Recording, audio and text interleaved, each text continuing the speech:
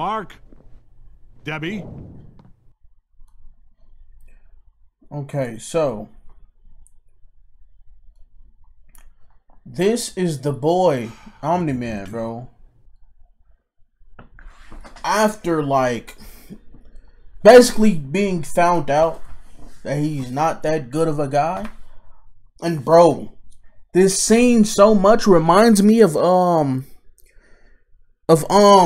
Homelander, bro. In that cabin, bro, he went crazy, bro. Just watch.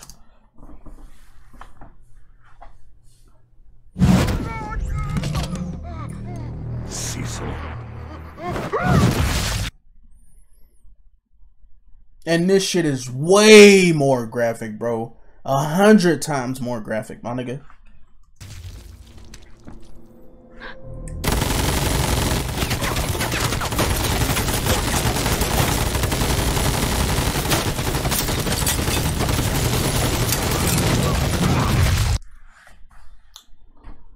Bro, what the fuck? That shit is wild, bro.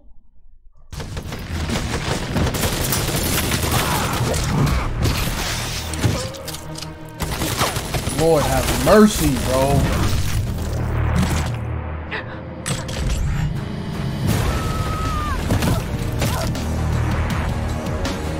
Body is fucking twisted. Everything broke but that one arm, bro.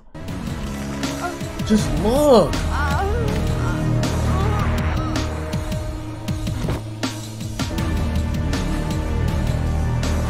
Oh, shit. Oh! No, wait. Just wait. You've been spying on me? On my family? No, it was for your family. Just wait. Oh! Listen. Look.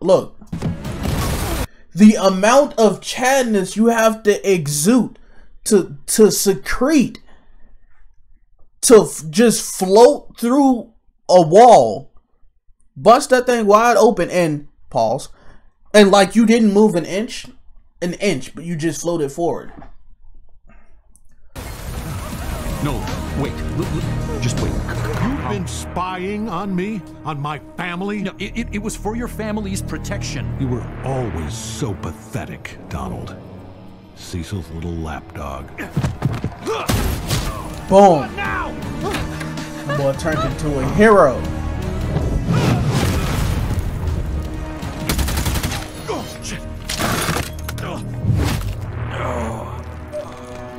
Grabbing a nigga by his damn spine, bro. Oh my god. This shit is crazy, bro. It's been an honor, sir. Who are you talking to? Boom.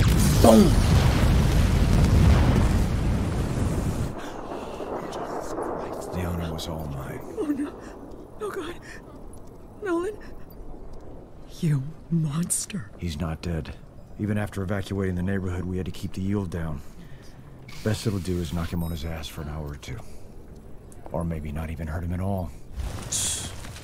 Unfazed, the nigga didn't move an inch, bro. He still standing there like he holding his spine, bro. The nigga didn't move an inch. That was pieces of the nigga's spine, bro. He's gonna find Mark. I don't know who Nolan is anymore. I don't know what he's going to do. Me neither. So we better find Mark first.